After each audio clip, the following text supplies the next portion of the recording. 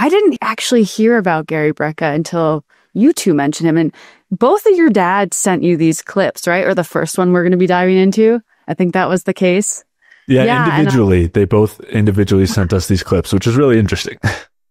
Well, and it fits the theme that I've noticed, that there are certain very vocal, very confident speakers. They're describing things that maybe are blatantly wrong, which we'll get into shortly. But I'm excited to dive into this one because this is a big deal. I think a lot of people are woke to the fact that thyroid is so critical for our metabolic health.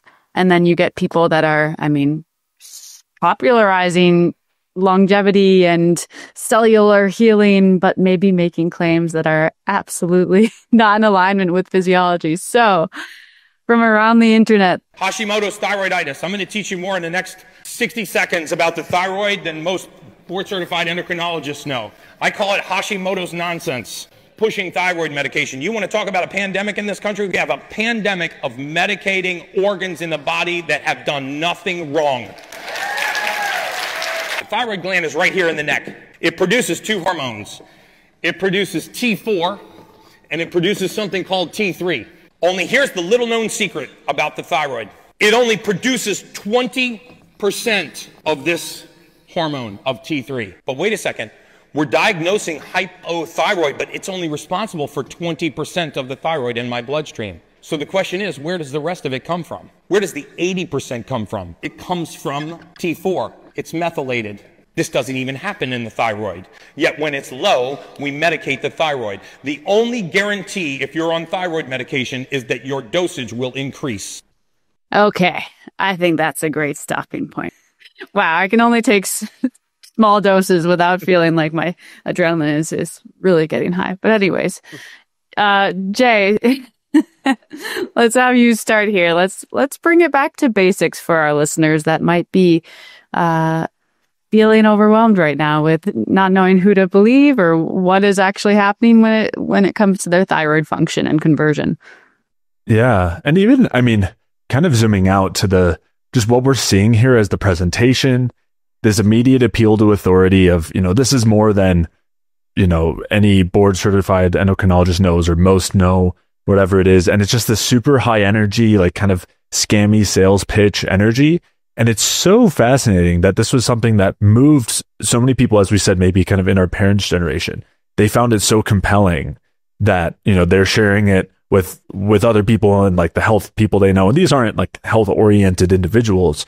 But obviously it shows the kinds of things that really sell and work. And, we'll talk about this with the methylation and Gary sells products that are specifically oriented toward that, which I think is part of where this all comes from. But yeah, it's coming back to something that we talk about a lot as far as why we want to break down these kinds of clips and actually evaluate the kinds of things people are saying is it's because the vast majority of people, I think, take these things at face value. And it's really unfortunate that somebody can just do this and get millions of views when they're sharing the kind of information that's being shared here. That's objectively, I think, even just by all accounts, just not accurate. And I bet if we sat down with Gary, he would say the same thing. I don't know how he could get around it, but just to get into some of the details, of course, it's great to recognize that we are like in the conventional medical system, there's medicating organs and like treating lab values, treating individual like downstream outcomes instead of treating root causes. And I think that's something that, he got the big applause break for it. But it's a great concept, right? That's something I think we all agree with. But then to go on, he talks about how the T3 is the active thyroid hormone, and yet most of that's not produced at the thyroid, and instead it's converted elsewhere from T4. And that's great. Really important consideration. It's not considered in the mainstream medical view, and is a huge factor when it comes to thyroid function. And instead, what often happens is someone is given T4, and they probably are having conversion issues. They're probably not affecting or effectively converting the inactive T4 to the active T3. Yet they're given T4. It makes their lab work look okay. They don't feel any better, but they're sent on their way, and they say your thyroid's fine. And it's great to acknowledge that that's not a good approach, and it's not actually fixing the underlying issue. It's not even properly band-aiding this problem because you're not actually getting the active thyroid hormone. However, there's some there's some real just inaccurate things here that he says. And the first one is just that T4 to T3 conversion, he says it happens via methylation. And it doesn't. Even though he wrote it on the whiteboard, it still does not happen via methylation. And I don't know how, it's crazy to me. It's so crazy because it's not controversial. There's no like discrepancy about this. The methylation has nothing to do with what happens in the conversion from T4 to T3. Instead, it's a process called deiodination, where you basically remove an iodine from the T4 to get to T3. And methylation is a process of adding methyl groups, which is, a carbon with the 3 hydrogens. And that doesn't happen. It doesn't happen when going from T4 to T3.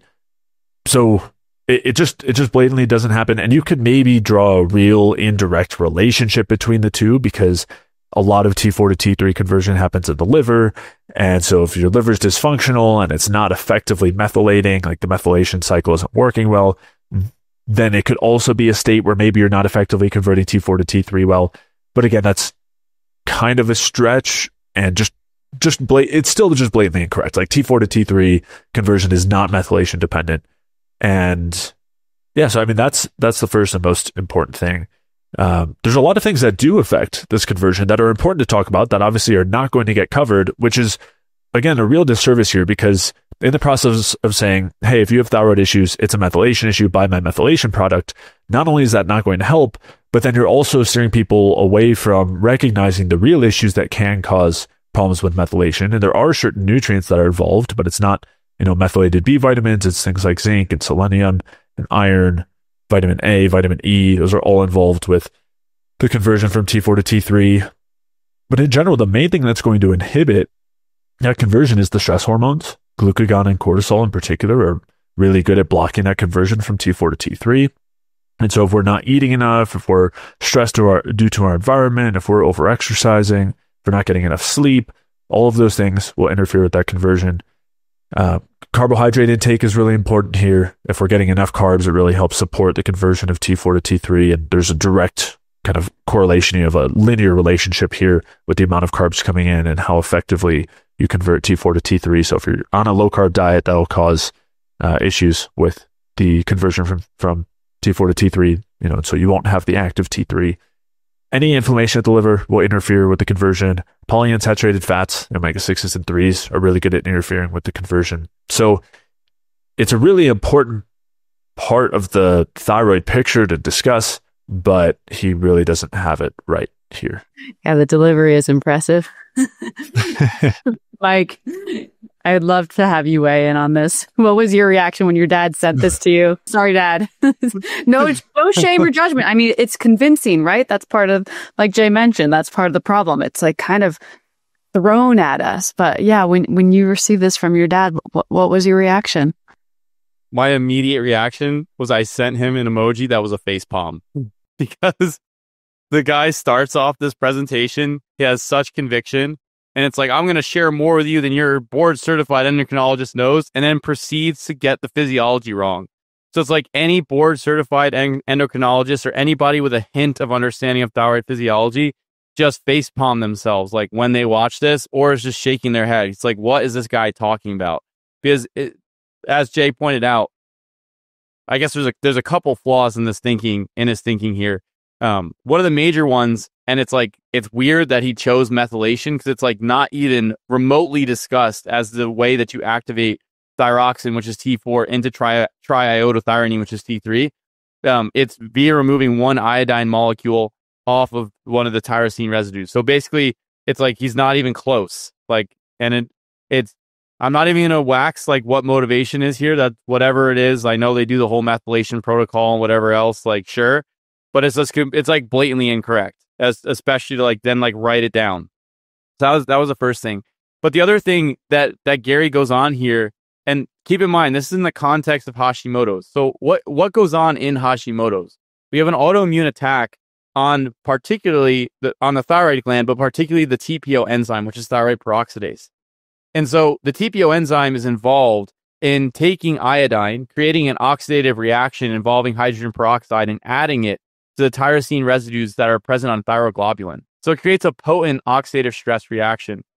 And the thing is that if this, if you have Hashimoto's thyroiditis and thyroid function is being lowered by the autoimmune response, or we'll talk about that in just a bit, then not only is the 20% of T3 that's going to be lower, the T4 that is also produced by the thyroid, even though only 20% of the T3 is produced by the thyroid, all the other T4 that Gary's pointing out that then gets converted to T3 is also produced by the thyroid. So whether or not like the thyroid produces only 20% of the T3 is irrelevant, because it's also producing the T4 that gets converted to the T3. So if you have this problem, your overall thyroid function will be low across the board. Like, and you'll see that. Now, does that then mean, as Jay pointed out, that treating with just T4 is optimal therapy? That is standard therapy, and there's problems with it. But even with that, the endocrinologist is not really treating based on a T4 value. They are typically treating based on a TSH value and looking for suppression versus elevation in the TSH value, right? So they're going to see if TSH is high, and they'll use T4 to suppress it. Again, there's some problems with this, as Jay pointed out, because the active hormone, which Gary kind of alludes to, but I don't even know if he was alluding to it in the sense that this was an active hormone or not. The major thing is that you don't want to just use T4 only therapy by itself. You'd like, and that's even tangential here. The fundamental thing is that the thyroid is going to produce both T3 and T4. So it's weird to just hone in on, only 20% of this is produced by 20% of the T3 is produced by the thyroid. All of it will be low across the board. And on top of that, the T4 to T3 is not being methylated, it's being deiodinated. So the combination of these things in the context of Hashimoto's, which we'll get to in a second, just gets a little bit weird. Like it's a weird take, especially when we talk about like what is actually going on in Hashimoto's with the effect on the TPO enzyme. Let's give him some more airtime just to bump our adrenaline up again. That's the only guarantee. Why? Because you are killing the thyroid. Eventually, it succeeds in completely beating the thyroid into submission, and now you are permanently reliant on levothyroxine, Synthroid, Armour, or a natural dissected thyroid. But if we understood that T4 is converted into T3 by the process called methylation, and that is the suite of B vitamins, pyridoxine, riboflavin, thiamine, niacin, and pantothenic acid, and if we put those back into the human body, it can start to perform this function again, and the thyroid disease goes away. People say it all the time, Gary, you cured my thyroid. I said, no, I didn't. There was nothing wrong with your thyroid. I fixed how your body uses the raw material. This is what 10X Health does. We fix people by empowering the human body to do what it does best. I promise you this, there is no better hormone in the human body than one you produce yourself. So if I buy his methylated vitamins, I won't have any issues with my thyroid anymore. Is that correct, Jay? Obviously so. That's what they do. Interestingly, he didn't even mention, of the B vitamins he mentioned, none of them were actually the methylated ones, although pretty sure he sells methylated B vitamin supplements that have the methylated Bs, folate and B12. But yeah, so I mean, there's a few different things he mentions here. Obviously, the biggest one being that this idea that taking the thyroid medications, like the exogenous thyroid hormones, kills the thyroid. You're constantly damaging the thyroid gland. And so for that reason, that's why you have to continually increase the dose. And, it's just going to continue to cause more and more negative effects. But there's a couple of glaring issues there, some glaring problems. The first one being that the thyroid hormones that someone is taking exogenously, whether it's synthetic T3, synthetic T4, or a desiccated thyroid, are the exact same hormones as your thyroid produces. So if those thyroid hormones kill your thyroid, then so would the thyroid hormones that a healthy person's thyroid produces. Like a healthy person would just be constantly damaging their own thyroid gland just from its normal function, which is just a ludicrous idea, just crazy to be suggesting that. But then along with that, we're talking about a situation, as Mike pointed out, where the thyroid gland is not producing enough T4 or T3, and there are likely conversion issues too. And you're suggesting to people that replacing those thyroid hormones is going to be making them worse. And we don't disagree that you need to work on the root of the issue. You need to sort out why you're in an autoimmune state, what kinds of things could be contributing to that. Why do you have T4 to T3 conversion issues? But to suggest to people not to provide thyroid hormones can be really dangerous. I mean, a hypothyroid state comes with a lot of negatives, and not only in terms of risk of other disease processes, risk of digestive issues and cardiovascular issues and things like that, but also, depression and tons of symptoms, low energy and fatigue and low libido, and has a massive effect downstream on other reproductive hormones. So to suggest to people that the hormones that they're taking to help bridge the gap of, that's there due to some underlying issue, to suggest to people that they shouldn't be taking those, I think is really dangerous. Now, there is a point to what he was saying, which is that in the people who are normally using exogenous thyroid hormones, they do often have to increase their dose over time. And that isn't necessarily ideal. It's not necessarily a problem, but typically what's happening is we're not addressing the underlying state. We're not addressing what led us to this issue in the first place. So the issue continues to compound. It continues to worsen, and your thyroid is producing less and less thyroid hormone. So yeah, you do end up in that case needing more and more to be in a kind of euthyroid state, a normal thyroid state. Of course, our goal would not be to do that. Our goal would be to fix the underlying state. But again, the fact that that's happening is not due to the thyroid hormones themselves. If you enjoyed that clip, you'll definitely want to download the free Energy Balance Food Guide. The Energy Balance Food Guide will help you determine exactly what to eat to optimally support your metabolism and help you lose weight, improve your digestion, get amazing sleep, boost your energy, and so much more. The food guide makes it extremely easy to get started with a bioenergetic approach to optimizing your health. So head over to jfeldmanwellness.com/guide to download your free Energy Balance Food Guide.